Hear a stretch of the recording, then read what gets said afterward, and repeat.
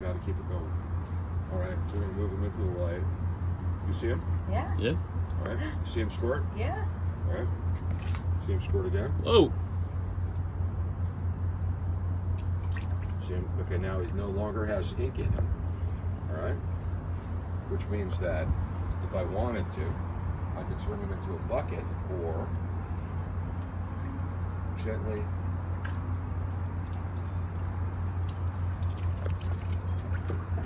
Oh, he's not gonna easily go. So guess what?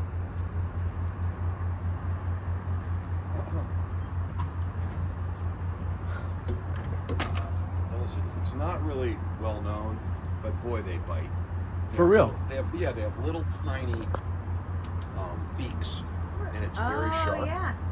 Now, one thing that we could do with them, now that we have them, and if you notice, it's clear, which is really good.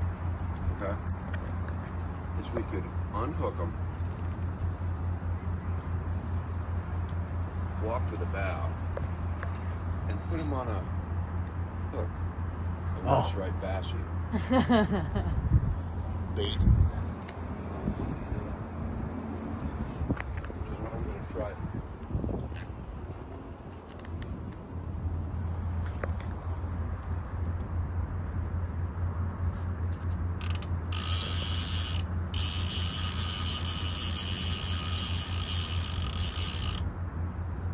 So we have it. The last one was eaten, so the hook is still there. Am I in it, Adam? Oh yeah. Nice. Thank you for this. I owe you big time. I'm going to take a circle hook.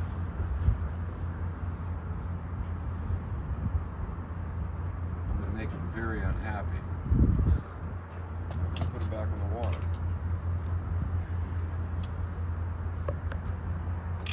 And you can see that he's still alive as he jerks around. He's not really happy. He's still swimming. That said, I think that I'll put him down about 15 feet.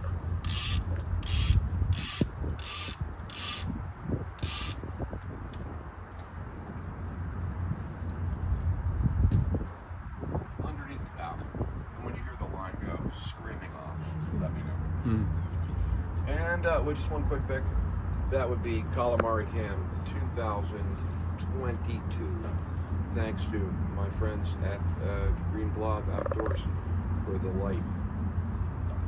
Have a nice one.